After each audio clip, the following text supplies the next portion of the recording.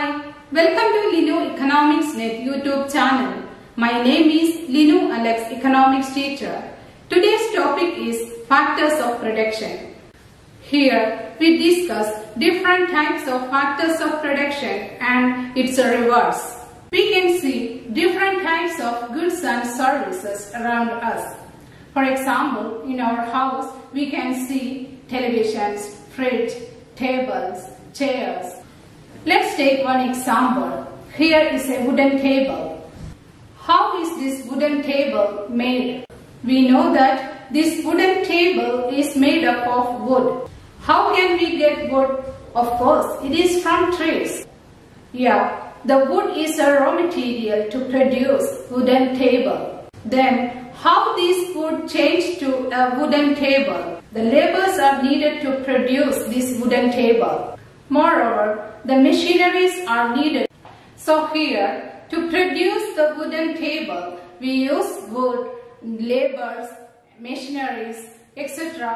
Anything that helps to produce goods and services, we can call factors of production. They are the resources or they are the inputs to produce goods and services. In economics, factors of production refers to the resources that we are using to produce goods and services. Another name of factors of production are economic resources. There are 4 types of factors of production. Number 1, land. Second one, labor.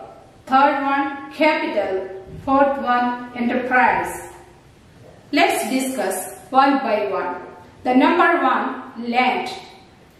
When we hear the word land, what is coming in our mind? The common meaning come to our mind may be the part of the earth's surface that is not covered by water, or a state or a country. But in economics, the word land has a wider meaning. That means any natural resources that is used to produce goods and services is called land. It is the gift of nature. So, all the natural resources together called land. Some typical examples of land are ocean, river, forest, coal, etc. In our example, wooden table, tree or wood is the land because tree is a natural resource. The reward or factor income of land is rent. Now, we can check some examples for land or natural resources in different economies. In China, 90% of resources are coal and rare earth metals. However, timber is another major natural resource of China. Next one, Saudi Arabia. Saudi Arabia has 20% of the world's oil reserves and they are second in the world. Third one, Canada. Canada is the leading supplier of natural gas and phosphate and is the third largest exporter of timber. Next one, India. India's coal reserves are 4th largest in the world. Another country, Brazil. Brazil has the largest gold and uranium deposits in the world. Different countries have different types and different quantities of natural resources to produce goods and services. The next one, labor. I think the second factor of production is very familiar to us. That's a common name, labor. Labor is the mental or physical effort of human beings in the production process. Labor may be skilled or semi-skilled, unskilled or professional. Here in our example, the wooden table, we can see that the carpenter is the labor. Then, what is the reward of labor or factor income of the labor? Salary or wage. The third one is capital. Capital or capital goods are the goods which is used to produce another goods and services They are the man-made factor of production.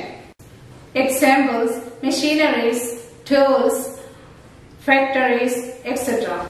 To understand the meaning of capital goods in detail, let's check another term, that is consumer goods. Consumer goods are the goods that is used by the household for final consumption. The households use the consumer goods to satisfy their own wants or their own satisfaction. It is not for further production, but capital goods are the goods we are using to produce other goods and services. Let's check one example. A printer. If I use a printer to print my own documents at home, that is a consumer good. But if I use that printer in a company to use for the production process, we can consider it as capital. So, to decide a product is consumer good or capital goods depends on who is the user and the purpose of its use. The reward of capital is interest. The fourth point is enterprise. Enterprise is the ability and willingness to bear uncertain risk in the production. Entrepreneurs are the people who organize all other factors of production. They are the risk takers, and their main two functions are decision making and risk bearing. He decides what to produce, how to produce, and for whom to produce. The reward of the entrepreneur is profit. As we discussed, the factors of production are the resources. So, this land, labor, capital, and enterprise we can say in another term. Here, land we can say natural resources. Labor and entrepreneur we can include in human resources. Capital is the man-made resources.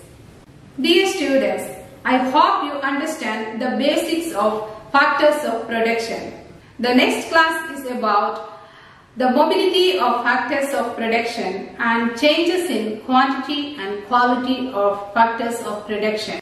Please subscribe my YouTube channel and click the bell icon so you will get the notification when I upload new videos.